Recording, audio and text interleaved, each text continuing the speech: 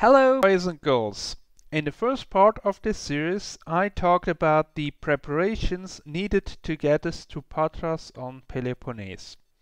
So far we've been lucky both times I went paddling in Greece and the water levels were just sufficient for the rivers on Peleponese. We will have a look at 4 of them over the next few videos. The first two are a combination, as the river you put in confluence into the other one. These are the Lousios and the Alfios. To get there, drive parallel to the west coast south from Patras to Pyrgos, where you turn east up the Alfios River passing Olympia.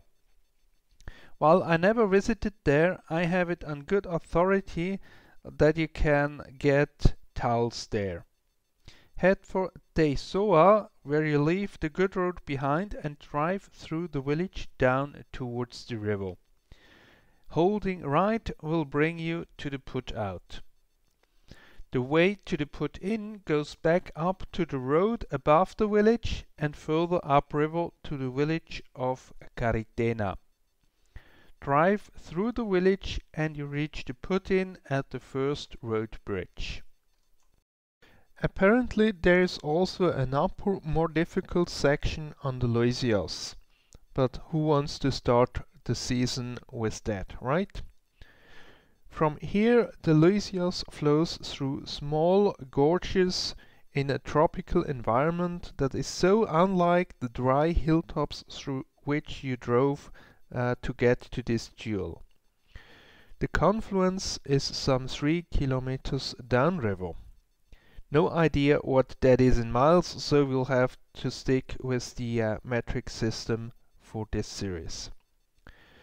The confluence with the bigger Alfios happens in a shallow and wide section. In fact, the first time I mistook it for a large eddy. The first time the water levels were better.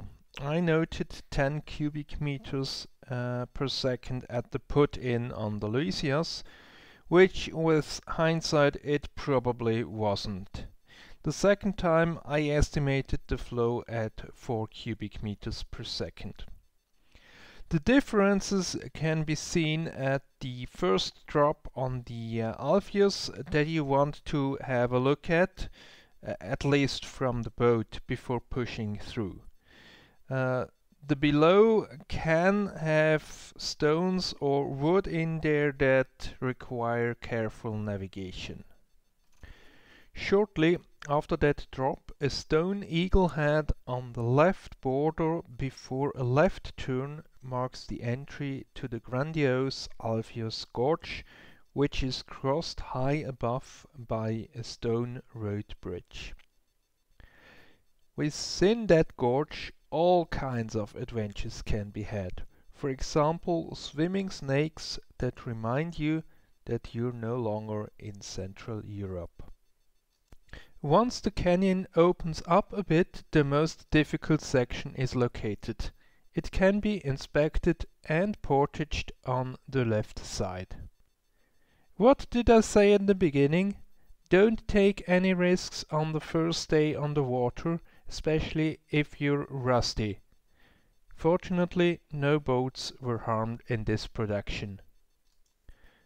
The first time with more water there were other options that one could take. Even more water would open up additional possibilities.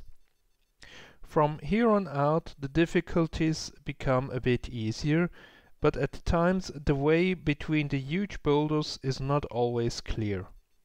The put out is shortly after the gorge opens up.